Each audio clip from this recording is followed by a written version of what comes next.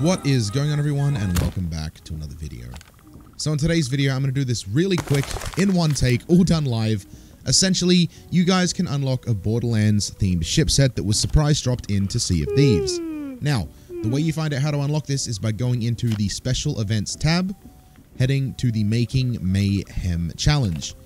Now, this is active for 14 days at the time of releasing this video, and there are many ways you can do this. First of all, the minor ways are pretty simple. They can be as simple as blowing up sharks and skeletons with gunpowder barrels to shooting ghost ships with cursed balls. These ones aren't important. They're not going to get you there quickly.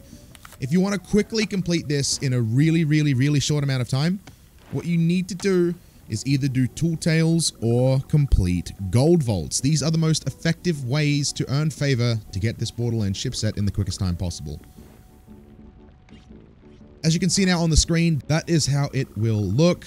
It is an insanely nice looking ship set, and no one knew it was coming into the game. That's all. I don't want to take up too much of you guys' time. I just wanted to bring some attention to you guys, let you know how to get it, and simply tell you the easiest way to do it. Do gold vaults and do tool tails. You'll get it unlocked in no time. Guys, good luck out there.